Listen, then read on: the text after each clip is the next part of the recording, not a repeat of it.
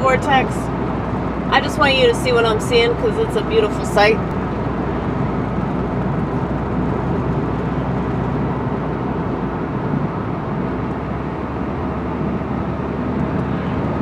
Beautiful, beautiful, beautiful.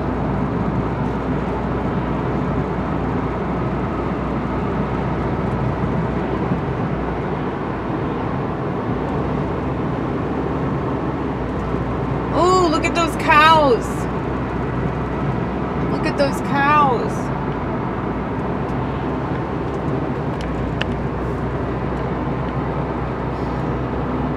We're gonna miss those cows, aren't we?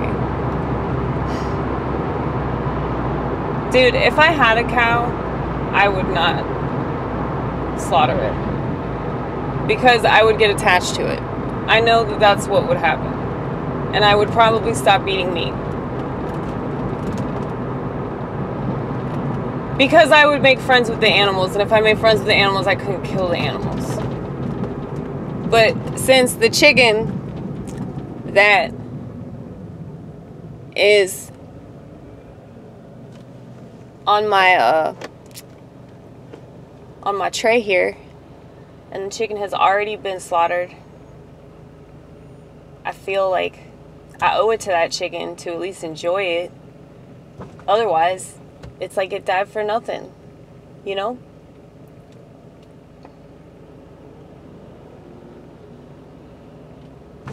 And it's not as if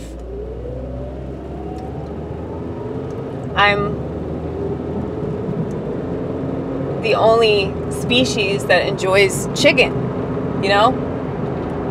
And I'm not just talking about like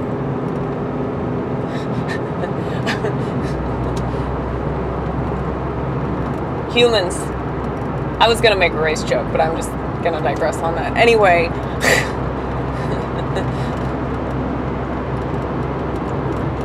Well, because the thing is, there are a lot of stereotypes out there about everybody. People will get mad if you talk about their stereotype. It's just the way it goes. You know, that it really is true of everybody, though. But that's why I joke very casually about things. Like, I've always been that way, especially working in restaurants for 15 years. Because when you work in kitchens, like, people talk to each other real dirty. People talk to each other real, you know, like, we're like family, you know? So we just talk a bunch of shit, and, like, a lot of times, you know, we make racial jokes. And that's what's hilarious. It's like, yeah, this is real life. Like, real life people making real life jokes, and it's actually funny. You watch comedy, and it's a bunch of fake-ass motherfuckers that think that they know how the world works. They want to whine about PC garbage, and it's like they don't say anything that's true. They don't say anything that, like, needs to be said. They don't see anything that's, like, actually relevant. Because, like, I feel like the best comedy is comedy that's relevant no matter what. Like, Carlin, Bill Hicks, Mitch Hedberg, it's always going to be the same, you know? And keep in mind that last one was way different than the first two, okay? But their comedy's always going to be good because it's just timeless. That stuff is always true. Mitch's jokes will always be funny, you know? Just like censorship will always pose a threat. Just like people will always be very stupid. Just like America will always suck the life and the joy out of you. Unless you figure out how the system works and you can work around it. But most people haven't figured that out. And I gotta be honest, I haven't figured it out all the way. Some of the way, not all the way.